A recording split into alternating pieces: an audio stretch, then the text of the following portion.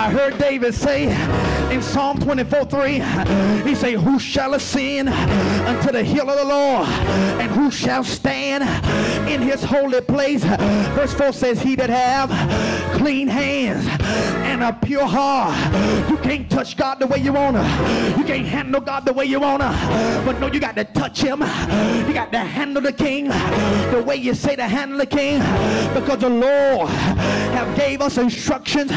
And the Bible says in 2 Samuel 6:13, it said when they were born the ark, the Bible said every 6 steps they took a step, that's 1. They took another step 2, took another step 3, took another step 4, took another step 5, took another step 6. And the Bible said that every 6 steps they began to sacrifice to the Lord. Now I don't know if they did this literally, but I do know it was a 10-mile journey, so it took them a little bit longer. And what they began to do is they began to sacrifice the thing that they use. Y'all ain't gonna help me preaching here. When they went to get the ark the first time, they put the ark on the ox, but now when they went the second time, he put the ark on the shoulders of the men of God, and now they sacrificing what they thought they needed before. Now they sacrificing.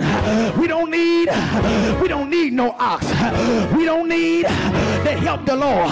Is there anybody here that say you thought you needed a man, you thought you needed a woman, you thought you needed that money, you thought you needed that job, but now you're saying, I will bring a sacrifice of praise unto the Lord? And I tell you that that's a difference between a praiser and a worshiper.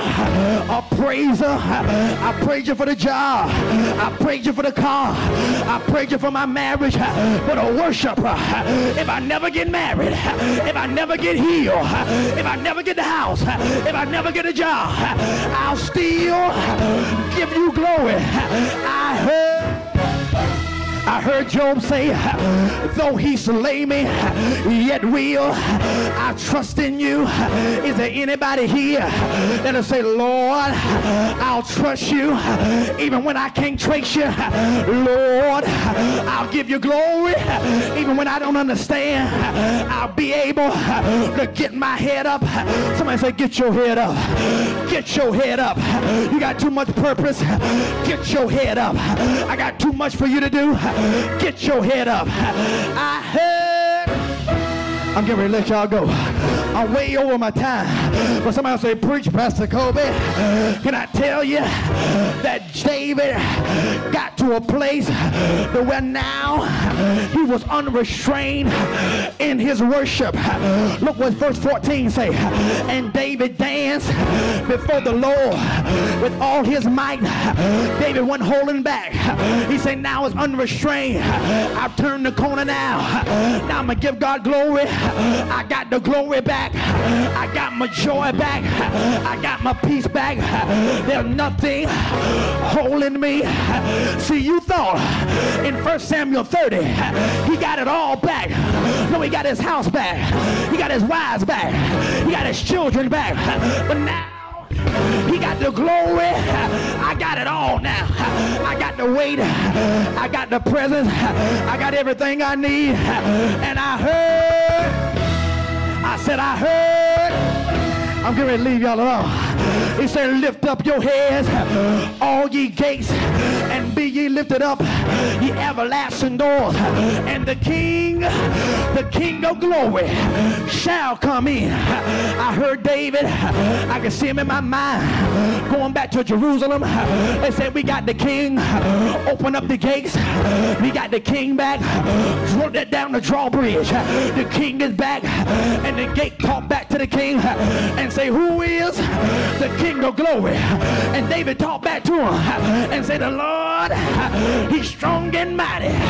He's mighty in battle. Is there anybody that know he's a battle axe in the time of a battle?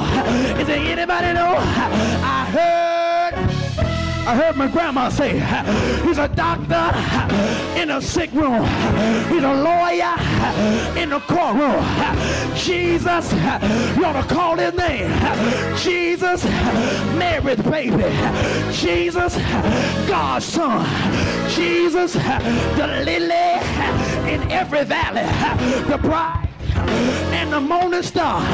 He is the King of glory. He's coming to your mind. The King is coming. Coming to your home.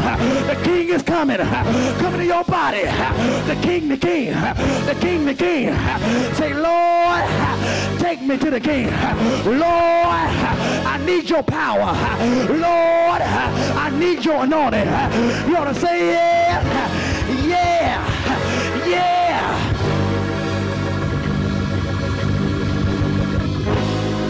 I gotta stop.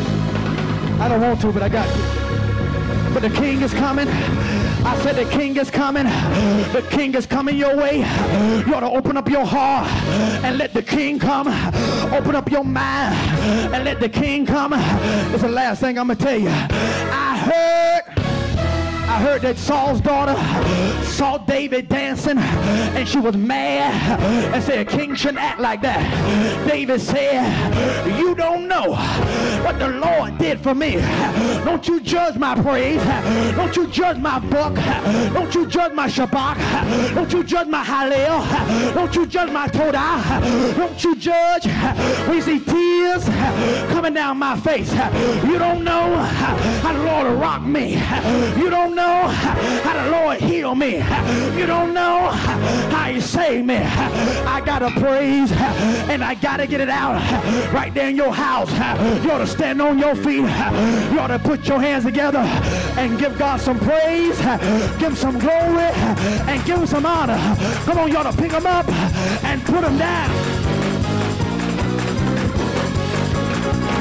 On behalf of everyone here at Truth and Love Ministries, we want to thank you for being a part of our online worship experience. Thank you for your participation through your likes, your shares, and your comments. But we also want you to participate when it comes down to helping us continue to push this gospel message forward. You can do so by downloading our app, and you can give there in a safe and secure way. You can go to our website at truthandlove.tv and you can give, or you can text the word TILJAX to the number 77977. Thank you so much for your generosity. Thanks for watching. Be blessed. See you next time.